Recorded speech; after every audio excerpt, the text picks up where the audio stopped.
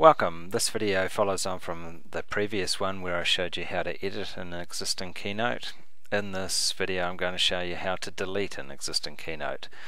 So I'm just going to drill down in here to a keynote that I want to delete, and I'm going to select this one to delete it. Now, two ways to delete is either right mouse click, Keynotes, remove keynote, or click on the cross up here. So I'm going to click on the cross up there, and depending how many sub branches there are of this keynote will depend, and the size of your database will depend how long this will take to regenerate. Basically, because if you're going to delete a keynote, it's going to delete all the sub keynotes. So now it's finding all the sub keynotes that are related to this keynote here.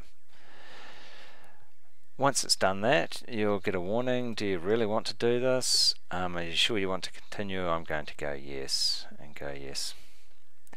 And that's going to strip it's going to strip that parent keynote and all the child keynotes underneath that out of the database and remove them. So that's how easy it is to remove keynotes from the database.